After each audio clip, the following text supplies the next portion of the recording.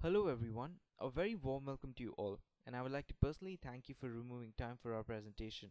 My name is Karthik Johari from Reseller Club, and I'll be giving you a detailed demo of our entire system, that is the OrderBox control panel.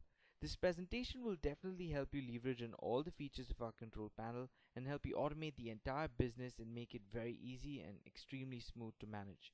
I would just like to mention here that if you have any questions during this presentation, you can mail them in to sales@resellerclub.com, and we'll definitely get back to you on the same.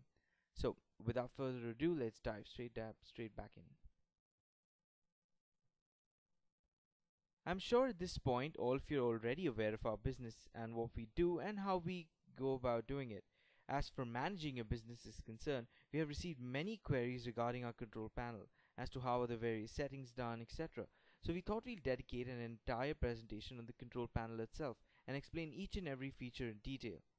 So this right here is our control panel, and I'm sure that all of you are at least familiar with it. So, and of course you've seen it once a while. So just to give you a recap, our control panel is virtually divided into four main sections. Many of these sections overlap, and I'll try to explain them in a flow that you would generally follow while you would be setting up your business for the first time. Getting started then. So the first thing that all of us need to do is to make the general and the default settings of our interface. So for that we need to go to settings, personal information,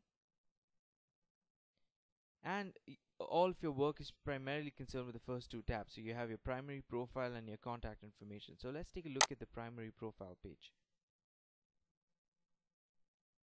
As you can see on your screen over here are all the details such as your reseller ID, your parent ID, your sales contact, and apart from that all the other information which you have inputted during our entire sign up process.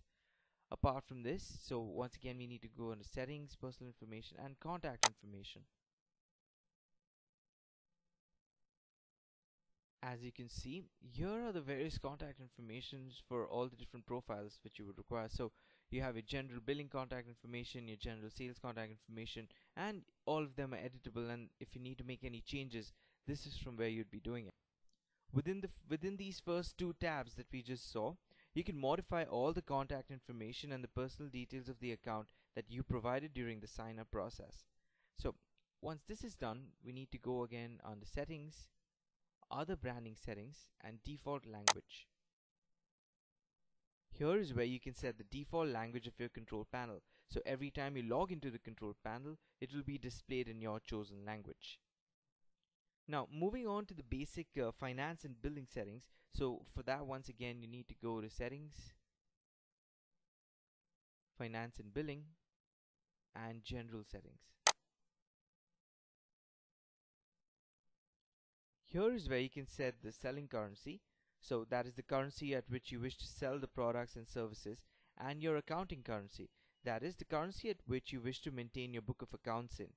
A very important point to note is that these currencies cannot be changed once you sell your first product. So if you wish to cater to a different country and sell in their own local currency, you can create sub-reseller accounts under your main account and then specifically target that country. We then have the funds threshold level. The amount you enter in this box acts as your funds threshold, and the moment your funds drop below this level, that is in the advance account that you maintain with us, a notification will be sent to you to add more funds if you so wish to do so. This feature basically enables you to have enough funds in your account so that at no point in time your sales are affected due to a lack of funds. The next feature in this setting is the setting for minimum transactions for both, making payments as well as adding funds. This feature is applied when your customers and sub-resellers wish to make any sort of transactions. It also controls the amount of transactions done through an online payment gateway. Alright, so now that your basic settings are done, you should move on to selecting the products and services that you wish to sell through Reseller Club. For that, we need to go once again under the settings tab, and we go to manage products sign up. Of course, that's manage products and pricing.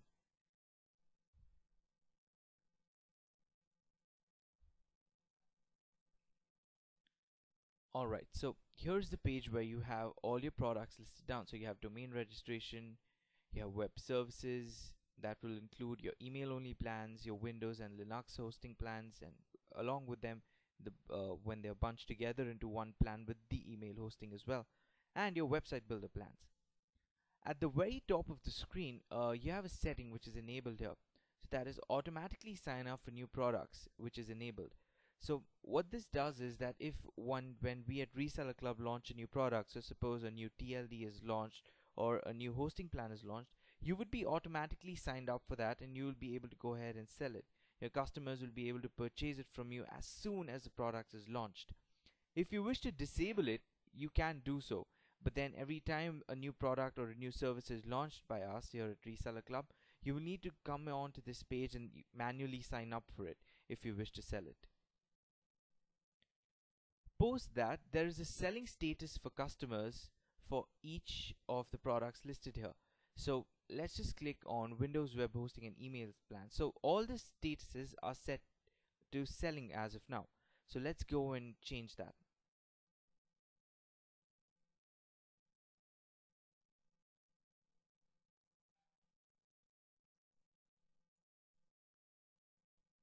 So as I mentioned, you have three options here, and I'll just briefly explain what each of these options available mean.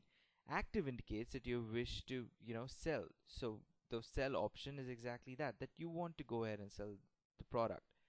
No new orders basically indicates that you can discontinue selling the chosen product, but the existing customers will be able to use the product seamlessly and will be even modify it or renew it, etc. But the do not sell option will actually make the product unavailable to all your customers and sub resellers. Obviously, you can choose this option only if you do not have an active order for that specific product.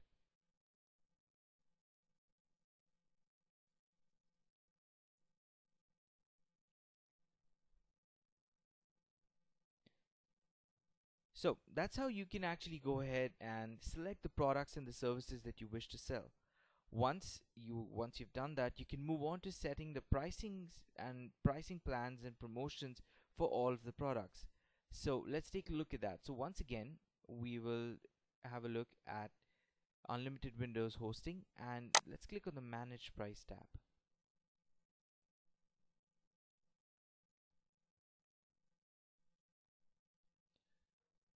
Alright, so as you can see, we're on the pricing page for the unlimited Windows hosting plan. There are certain actions that are associated with every order, which are the add, the renew, and if you wish to add a dedicated IP to the hosting order. So for that, you have your cost price mentioned and your selling price per month and on an annual basis as well. Over here is also where the telescopic pricing feature kicks in, and you will be able to add slabs and leverage discounted prices for a longer duration of time. So the default option over here is 36 months because we've already added a slab for 24 months. So let's go ahead and add a slab right now. Right, so for add new order, you will be able, in the box here, you can go ahead and fill in what pricing you wish to apply, and the system will automatically generate a pricing for the 36-month period, and it will work the same way for the renew option. Of course, a dedicated IP is pretty much the same cost, so if you modify it in the selling price for 12 months, it will reflect across throughout all the slabs. And post that, you need to click on the update pricing button, and that will take care of it. And this is how you can actually go ahead and manage the pricing for each and every one of your individual products. So let's go back to the previous page once again.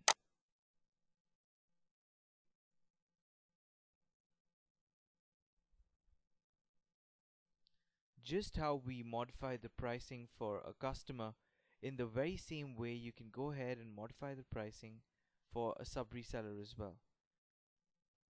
So if you're once again talking about the Windows web hosting and email plan, you have the option of managed price here, where you can go ahead on the next page and set their base selling price, and you can go ahead and modify it. Post this is done, we can also take a quick look at the currently available promos, and we can go ahead and let's go ahead and manage the price for a promo as well.